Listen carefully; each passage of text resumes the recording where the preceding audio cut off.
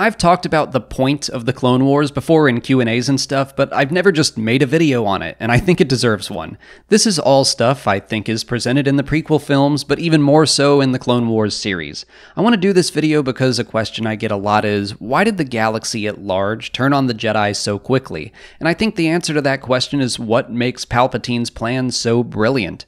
First and foremost, and most obviously, the Clone Wars were all about Palpatine grasping more and more power. Littlefinger put it well in Game of Thrones, but chaos is a ladder. Palpatine is, in many ways, a much more successful Littlefinger. They're both willing to kill and destroy to grasp power. They're willing to rule over ashes, so long as they're doing the ruling. And I guess they're both ultimately killed by protégés in moves they never saw coming. But yeah, the blockade of Naboo in The Phantom Menace and the Clone Wars, they were just chaos he created so he could climb the ladder. And once he was at the top, he was able to take more and more until he was not only a dictator, but a celebrated one.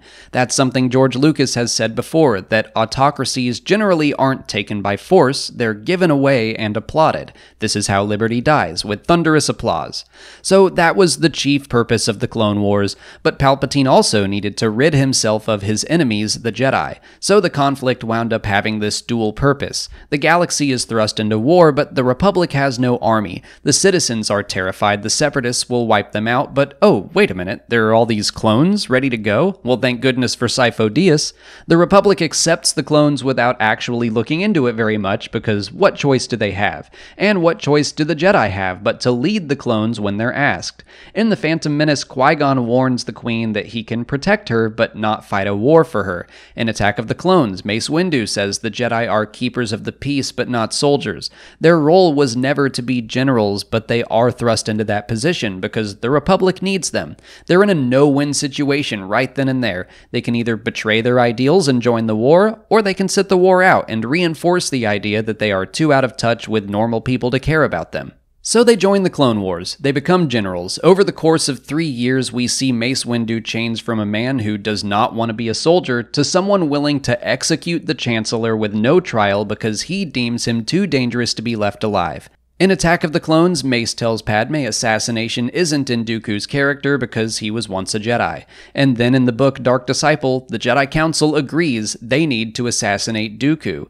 They're willing to win at any cost. Palpatine warns Anakin that the Jedi will try to take control, and he's not wrong. They discuss taking over the Senate if the Chancellor doesn't set aside his emergency powers. I want to believe that they were as good as their word, that they would only do so to ensure a peaceful transition, and then they would step aside as well, but I don't know that I fully do believe that's true, and that's the point. The movies, to a degree, but especially the Clone Wars series, shows us over and over again that the Jedi have lost their way. They betrayed one of their guiding principles, and once they do that, it's easier for them to betray more and more of them. More importantly, it's easier for the citizens of the galaxy to believe that they would as well. Palpatine is certainly embellishing when he talks of the Jedi's assassination attempt and coup, but he isn't completely lying, and people buy the story because they have also witnessed the downfall of the Jedi. They're not guardians of peace and justice, they're warriors, and they have been for years now. We see in the final season of the show that the citizens even blame the Jedi for the Clone Wars continuing. They're sick of the fighting, and when it's finally over, they're happy to view them as the enemy. They're completely fine celebrating the fact that they're gone and that their fearless leader survived an assassination.